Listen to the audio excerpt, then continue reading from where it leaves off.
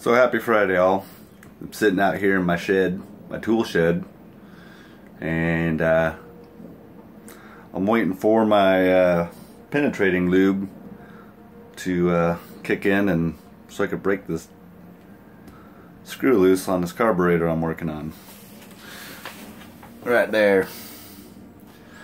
It's a 2004 z400. Found out my carb was leaking out a bunch of gas out the back, out of the hole that comes off the float bowl, the overflow tube, I guess, what you call it.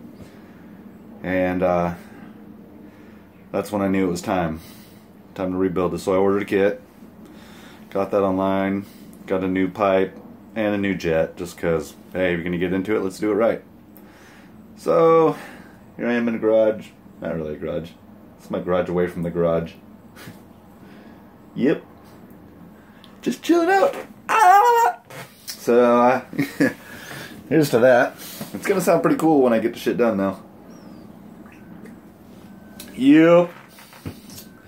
So, a little bush, a little patience. I'm gonna go ahead and give it another try and see if I can get that screw out without having to cut a hole through the, cut a notch in the screw. This is gonna be my next thing if I can't. That means I have to find the Dremel. If I can't find the Dremel, I'm gonna have to go buy one. Just cut this fucking screw off to keep going on his job. So I can clean it out, replace the main jet, and fucking put the new bowl, gasket in, needle, seat, O-rings, all that shit. That I don't know what I'm doing because I've only watched some YouTube videos to try to figure it out. But alright, hopefully it worked. I'll let you know. Peace.